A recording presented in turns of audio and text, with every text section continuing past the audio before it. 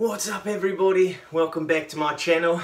This one is a little bit of a revolutionary video because I've seen there's some opportunities to be had in the user end experience and how we can grow user end adoption in the industry. And essentially what I want to advocate for is a way to encourage people to decentralize themselves, okay? Right now, everybody's using centralized services, you know, your Twitters and your Facebooks and what have you. Well, there are just as good alternatives right now in the space, such as Part1 on Steemit. There is Minds, not sure how decentralized that one is though.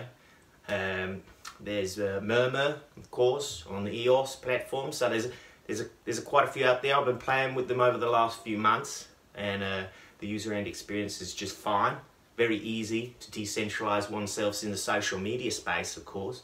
When it comes to VPNs, you've got Mysterium now, which is actually doing rather well in comparison. I've also been testing it a little bit. Okay, there's not so much choice when it comes to what country you want to come from, but of course it does the encryption and masks your IP and what have you as a standard. So what I've noticed about these models is they're using the carrot and not the stick, okay? So essentially what they're doing is they're rewarding people for sharing content. This is nothing new, okay? People get paid to share content all the time. You know, I'll pump your shitcoin if you pay me enough using this content, of course, this content machine. So I start to believe that actually, you know, rewards or the carrot, that's not going to cut it. It's not cutting it. If you look at any of the numbers across any of the blockchain platforms and the dApps out there, the decentralized applications, you're seeing very, very slow user growth, if any. And this is understandable to a certain extent because they're just not known about these services. However, with the recent, you know, news and Cambridge Analytica stuff with Facebook, you know, it's very clear that our data, your data, my data, your data, it's being harvested and bought and sold. It's got a value, only we're not sharing in that value. So we don't really own our data. And of course this year, or perhaps it was last year, data surpassed oil as the most valuable commodity on earth. So why wouldn't one try to decentralize themselves, okay? Well, so far, like I highlighted, the carrot is not working. So how do we create some buzz from those people that are not necessarily aware of how important it is to decentralize oneself, okay? And we could try using the stick, or a mix of the carrot and the stick, of course. You know, you don't need to just use one or the other. So you can think of the stick as like FUD, fear, uncertainty, doubt, and the carrot as like FOMO, like fear of missing out, okay? Maybe you could think of them like that. I don't know how well that analogy actually works now I said it out loud, but what might it look like if we began to use the stick?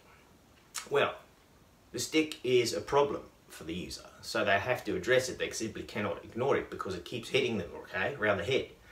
So do you need a prolonged campaign of constantly hitting people over the head, telling them that their data is being harvested and that they're missing a great opportunity to monetize their data, depending on how valuable it is, I guess, and also the business model of the decentralized platform, if it is so, and whether or not that's beneficial or inviting enough for the end user, I don't know.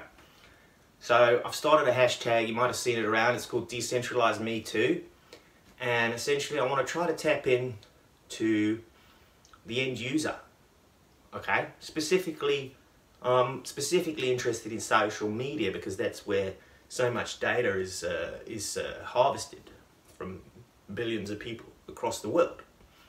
So if you want to join me to start using the decentralized hashtag, Decentralize Me Too, you know, 2 O's on the end in case you didn't realize, and let's start trying to get this ball rolling. And if you're out there and you want to collaborate on this campaign with me, just hit me up. You can leave a comment or, you know, send me an email, and let's try and do this thing together, because until we get end user buy-in for these decentralized services at scale, nothing's going to change.